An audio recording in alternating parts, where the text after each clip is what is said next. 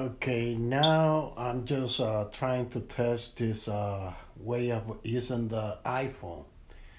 For those of you that speak only English, I'm gonna try to say this poem, which I painted on that canvas that you see behind me. The poem comes from a Puerto Rican poet and writer. The writer was Luis Pales Matos, and the poet was Juan Boria. And mean, meaning, knowing the meaning of the words is what I use to paint the poem. So I'm gonna say the poem. Meanwhile, I'm gonna be pointing those phrases on my canvas. But the first thing that you gotta know is when I say Ten Bandumba, it means the lady, the queen of Africa. And this poet say a lot of words, phrases that he feel proud of, his color and his blackness. So the poem is called, is the title is Black Majesty. So it goes.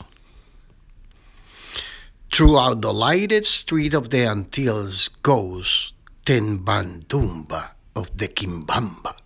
Rumba macumba candon de bambula, different type of drum rhythms. In between two lines of black faces, in front of her, a Negro Congo, a gong and a marac, rhythm of a conga, bomba que bamba, shaking her butt, the black lady walks through, and from her hips, slippery out, some giggles movement that the Negro transform in rhythms of sugars and molasses. Black trapeze of sensual movement, the big hip, maze, maze, and the grinding ends up in dance.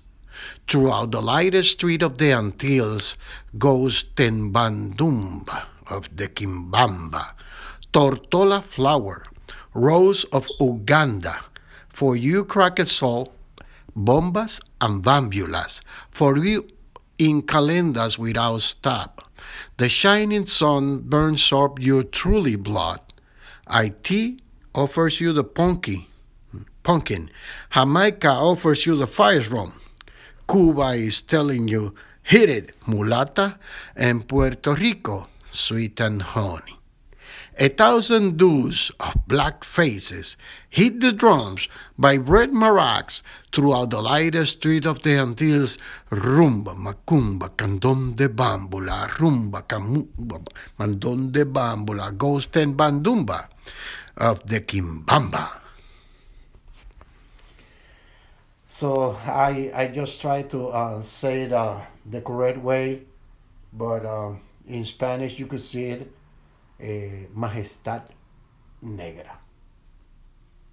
Thank you for watching it. This is original paint that I did. This is the original one.